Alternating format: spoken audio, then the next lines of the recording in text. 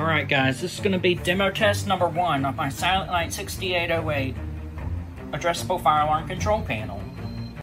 So, over here, for notification appliance, I have my Wheelock MT24 LSM, and the horn is on NAC 1, and the strobe is being controlled by this new SK control module that I got today.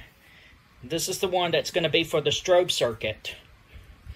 And this is programmed as non-silenceable. And I have assigned this to operate in drill mode as well. And for just a regular initiating device, I just have my Silent Night SK heat rate of rise, which I'm not going to be testing the rate of rise today. I'm actually going to be testing the magnet sensor.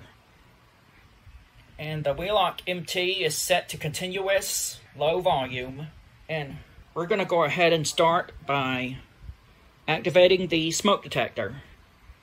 Headphone users, I recommend you please turn down your volume.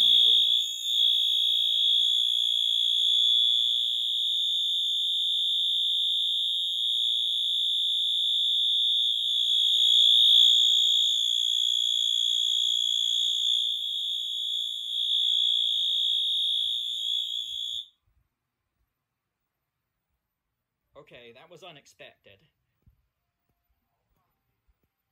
But as you can see, we've got 4-wire audible silence. All right.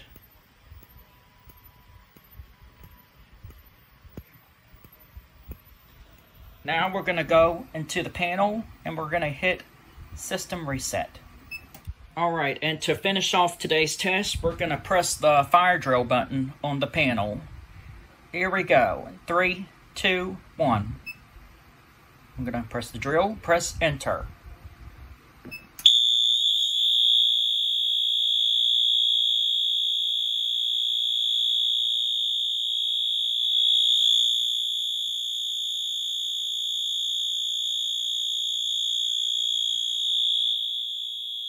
I guess I forgot to program it as non-silenceable when operating in a fire drill, but I'm going to fix that shortly. So, now I'm just going to go into the panel. We're going to hit system reset. Alright everybody, thank you for watching this mini system test video. Be sure to rate, comment, and subscribe, and have a great day, and I'll see you in the next video.